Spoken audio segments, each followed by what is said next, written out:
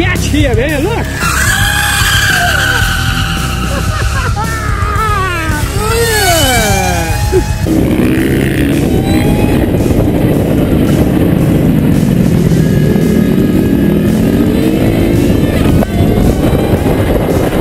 You can write your name there. That was the accident. Oh yeah, it is one.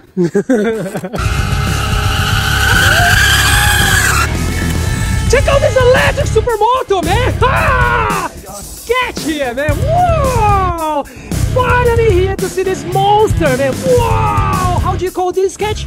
On YouTube, it's the 50 kilowatt electric Supermoto. Oh yeah! Whoa! Look at these cables here, man! Wow! So can you, like, I'm gonna bombard you with questions here, man.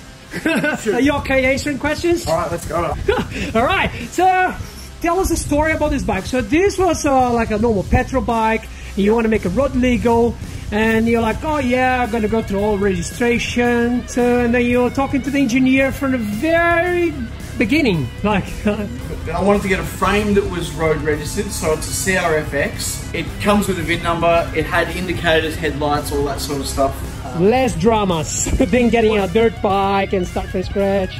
We started out with the plan to make it road registerable. So when we did the motor, when we did all the batteries, when we did the cooling system, we didn't touch the frame. So the frame hasn't been cut, the frame hasn't been adjusted at all. Because we didn't cut the frame, it's just an electric engine conversion. It's not a brand new bike. A lot easier. It's literally a CRFX with an electric motor. Less engineering work because they charge. Anything you do is like $3,000 inspection. What about the noise? Like in the paperwork? The dB ratings. Yeah, they still need to like, oh, we still need to test. You're like, man, it's electric. Yeah, it just came down as chain noise. So at the moment it's just chain noise, right?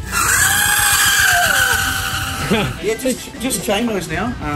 I could make it quieter with a belt, but I would have to rearrange the swing arm, and I'm really happy with this 520 chain. So. Yeah, so belt, or there's some zero motorcycles, some people say, man, yeah, I went to do a wheelie and then the belt just went bang! Like, yeah. I mean, a lot of Harleys run belts, but they've got to be quite thick for the tension. And this like exactly, yeah, monster. And the motor has so much torque that when it grips, it really transfers that torque through the chain. So I wanted to keep a 520. I got a 520 X-ring chain just to deal with that torque. Well, I noticed when I put the bigger sprocket on the front, it's much quieter. So for me, the tightness of the chain wrap around the front sprocket is directly proportional to the amount of noise that it makes. Yeah, it is. The rear sprocket's quite quiet, but I've got a small one on the front at the moment. So what's the ratio at the moment here? Like, what's the size of the rear sprocket? The rear is a 72. 72. So I think I'm at 7:1 at the moment. But I've got a 66 and a 55 for the rear, so I've got all different sizes. This one is set up for a race. Down here at the Supermoto Champions, they've just added electric bikes to the Australian motorcycling manual. We can run electric bikes now, which is amazing. The power has to be limited at 45 kilowatts, so I've turned this down, and then it's eligible to compete in the competitive classes at the Australian Supermoto.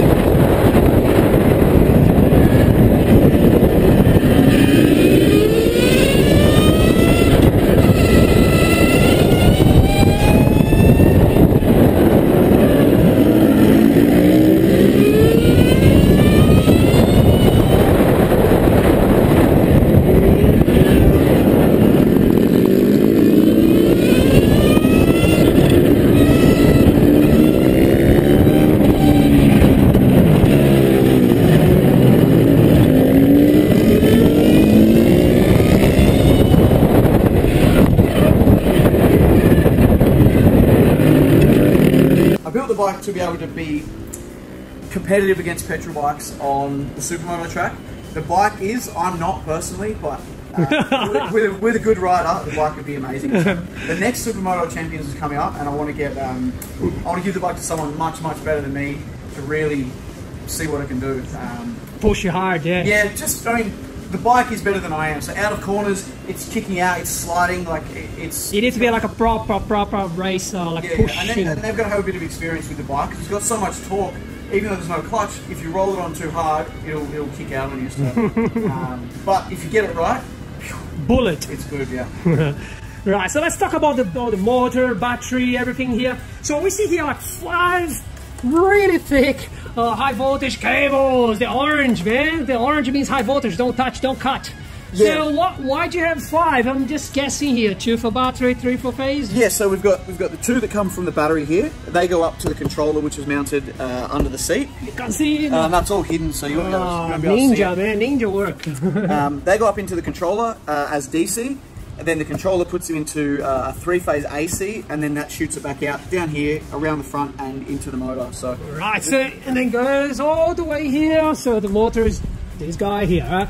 Yep, so here's the 2 coming out of the battery, and there's the 3 coming back in down to the motor. What have you got inside here? Contactor? Yeah, so there's 2 bus bars that run down the middle. There's three separate battery packs. So there's battery pack 1, battery pack 2 over here, and then the center battery pack is the last one.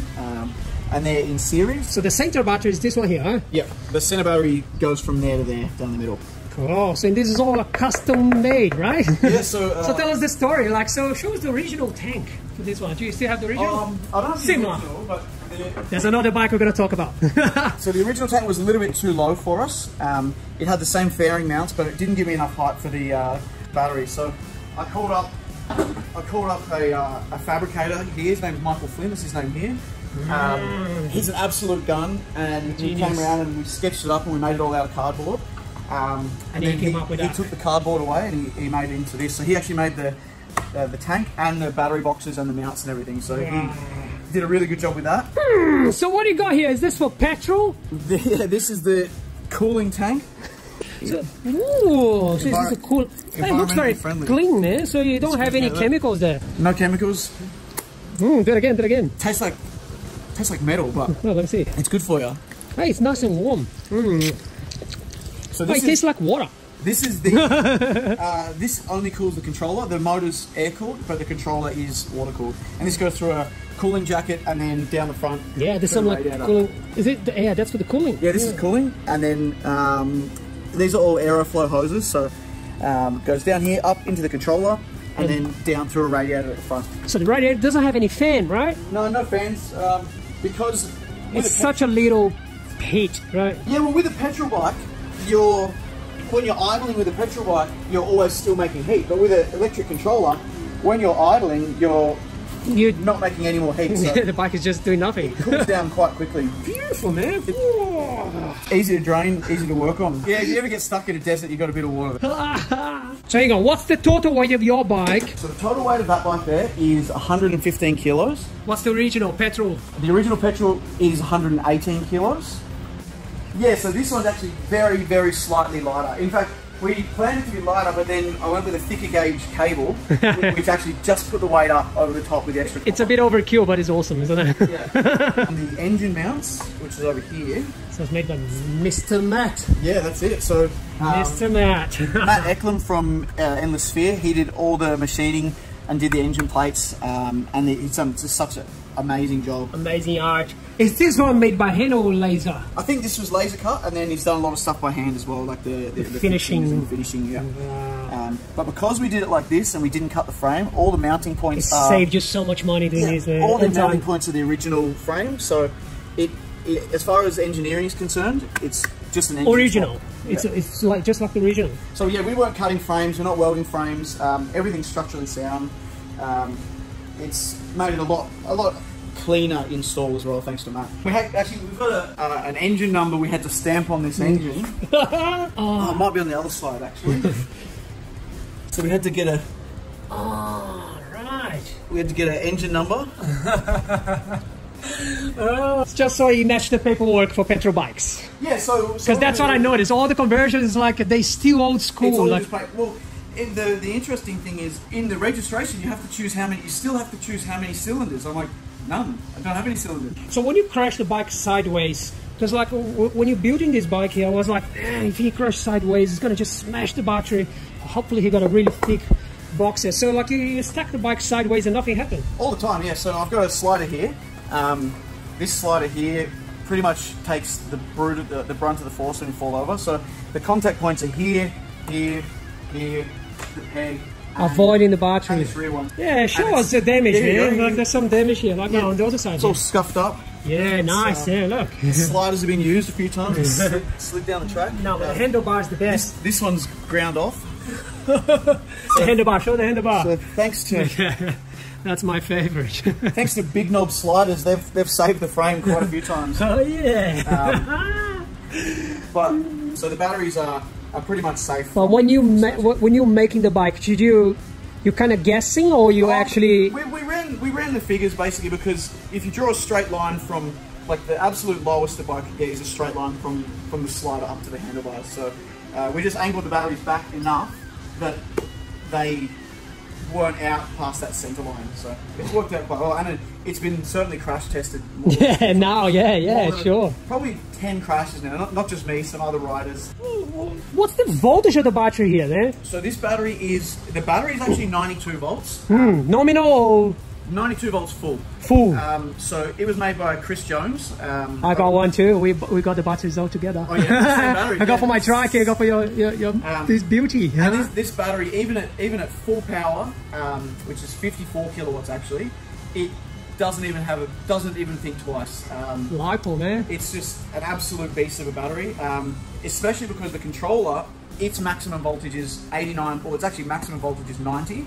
So you're not really pushing the battery to 4.2? No, the batteries are actually only charged to 4.1. So this one's going to last forever? Yeah, and they've been balanced for over a year now. Consistent riding, I balance manually.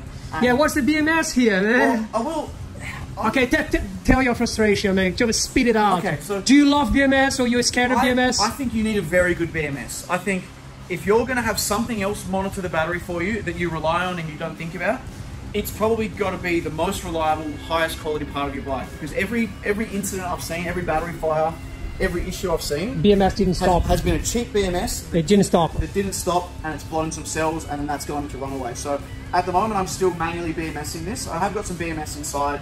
And I'm looking at the Bathroom ones as well. Yeah, I work for Bathroom. Oh yeah. But I'm not here trying to sell, because I already did. I'm like, man, you should look into Bathroom, man. Got the hookups. But no, see, someone like Bathroom, that's great. Like, you can trust them. But a no-name brand, rebranded. Shenzhen, da. Yeah, exactly. I'm really worried to like put so much work into it and then have a $15 piece of old PCB monitoring everything. So yeah, I will get a BMS. But at the moment, so show us how you're doing charge at the moment, right? So you got like a little. Yeah, so here's my charger at the moment. Technology, man. Yeah. High tech. Look. Charges like a remote control car. Oh yeah, it's a big RC toy, man. I told you. So you plug it here. What's the current you're charging here at the moment? I charge at 90 volts and between 15 and 20 amps, depending on which charges. So if I'm charging trackside, I can parallel 2 charges, and I can charge the bike up between races in about half an hour. If you can charge it at 3C, then it becomes a 20-minute charge. And that, for almost any race bike, is more than enough. So every time I've taken this out, I've been ruined. I've been totally wrecked before the bike. Show us the charger, man.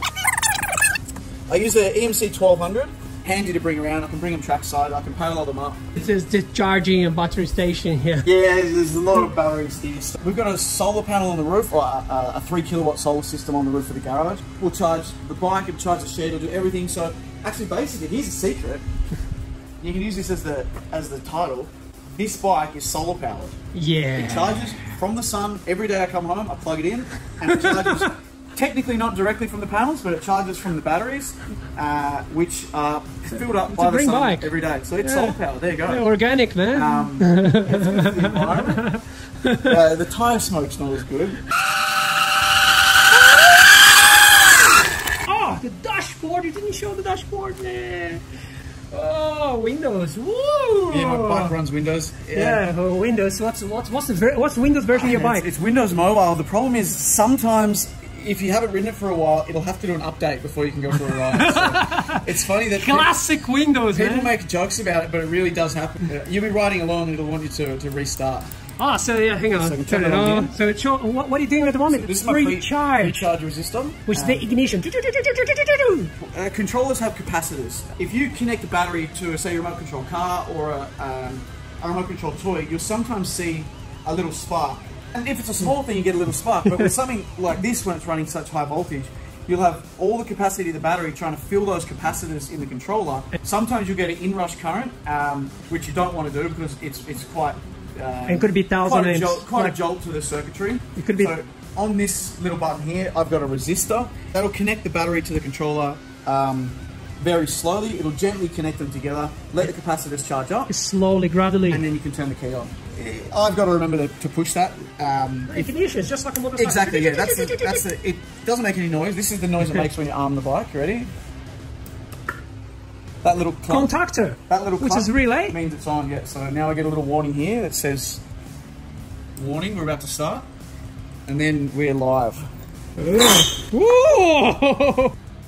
Okay, so that's on. That's armed, and then up here I got my speedo, my battery voltage, the amps the batteries are pulling, and then the amps the motor is pulling there. I can program it and change it also. There's my trip meter. How far have I done? 281 kilometres since I did my last reset. Chris Jones did the battery, Matt Eklund did the machining, mxstore.com.au did all the motorbike parts, Super Cheap did all the tools. So yeah, look, it got sponsored, man.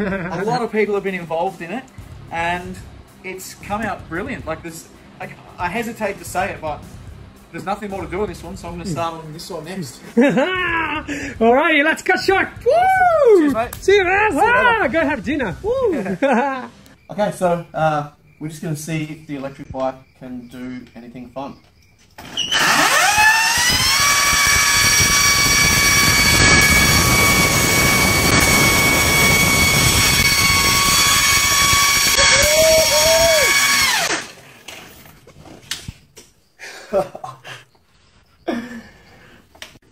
So we got the electric bike working.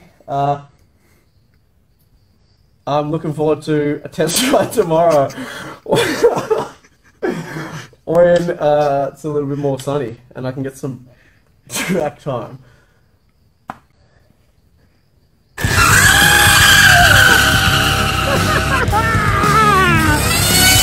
gonna die.